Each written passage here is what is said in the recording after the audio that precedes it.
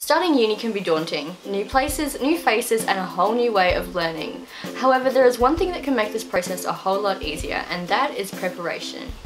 Today we're going to go through 10 things you can do before starting your first day to ensure that you're ready to hit the ground running. Number 1. Keep track. With deadlines shooting at you from all different directions, a social life that desperately needs some attention, and other personal commitments on top of that, it's easy to get overwhelmed. As early as possible, download your course profile and write down key dates in the semester, for example when assignments are due, exam dates, and holiday periods. Also add in any other personal commitments you have going on, so that way you're never going to double book anything and you're not going to miss a deadline. Number 2. Get technical. Make sure that before your first day, you've wrapped your head around all the websites and programs you'll be using at Griffith Uni. One website you'll be using a lot is My Griffith, as you can find everything you need here. Learning at Griffith is also super useful, as this is your portal for everything to do with your courses. Here you'll find your assessment material, your grades, your course profiles, and the ability to watch your lectures online. Make sure you log into your student email and check your messages regularly.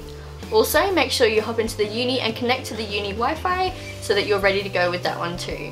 All these things will come in handy more than you can imagine, so having them ready to go on your first day just puts you that one step ahead. Number 3. Get there. Organise your transport. Being a student comes with many perks, one of them being cheap public transport. You can get a student card via the TransLink website, which will allow you discounted fare on buses, trams and trains. Alternatively, there are parking permits available on the Griffith website if you choose to drive. Number 4. Commence the book hunt. Your tutors will let you know on Learning at Griffith which textbooks you need for your courses, a few weeks before you start. There are student bookstores on every campus that stock a huge range of textbooks. There are a number of second-hand options that are available, such as the textbook fairs that are often held on campus, as well as buy swap sell groups on Facebook that are committed just to selling second-hand textbooks. I would highly recommend checking all of those options out. Number 5. Declutter your desktop.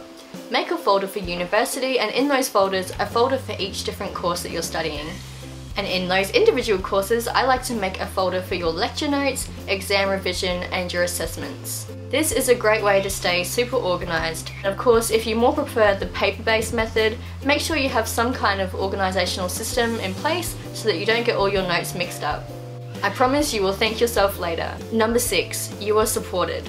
Although everything can seem super overwhelming at first, there are a group of people who can help you with everything you need. These people are your library staff. Available to contact via phone, email, online chat, or the Ask Library form, these guys seriously know the university like the back of their hand and will be able to help you with any queries you have.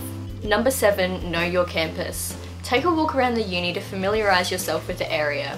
Check out where your classes will be, where the library is, and of course where the best food and coffee is on campus. If you're around during orientation, there are also free guided tours on offer, which I would highly recommend getting involved in. Number 8. Have everything at your fingertips. Make sure your phone is also uni ready. Save a picture of your campus map and your timetable so that you can avoid getting lost and awkwardly walking into the wrong classroom. Also make sure you've downloaded the Griffith app and the Gmail app so you can access everything you need at any time. Number 9. Get connected. Social media is an awesome way to keep up to date. Make sure you follow Griffith Uni and the Griffith University Library on Facebook, Twitter, Instagram, and even YouTube. This is where you'll find news, announcements, inspirational stories, and more. Also subscribe to the library blog, Griffith Collective, and Get It Online for a whole bunch of awesome blog posts, news, and the occasional competition. And last but not least, go to O Week. O Week is full of activities to assist you into your transition to university. Early bird workshops, course introductions, life-size board games, competitions, free food, it's all there. Students who go to O Week often tend to be far more confident and prepared than those who don't attend. There's so much to do and it is all completely free, so get involved. I hope these 10 things to do before starting uni have been useful for you guys, and I wish you all the best of luck.